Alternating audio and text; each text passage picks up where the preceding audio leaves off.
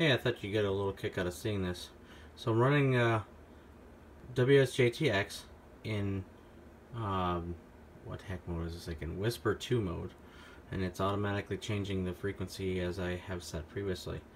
But I have, at the moment, connected a RTL-SDR to the IF jack of my Kenwood Yaesu FT-950. So the interesting thing is that through that RTL dongle, which is kind of hiding in the back right there, you can hardly see it, I have the IF going into HD SDR.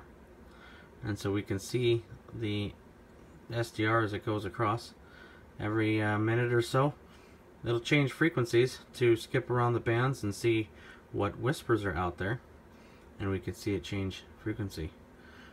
You are looking at, in this particular case, well more than the entire of the 10 meter band, which is not horribly hard to come up with. 10, 1, 3, 8, that's 7. And so we can see from 9980 all the way up to 10,300 at the moment, which is pretty much enough to take a look at all of most of the amateur radio bands. There we just switched to 20 meters. So now we're at 14,095, and you can see from 13,940 all the way up to 14,260 at the moment. And we can see signals all the way across the whole thing because there's no, this is before the roofing filters on the TS-950. So kind of a slick deal. Thought you might like to see it. AE0MT.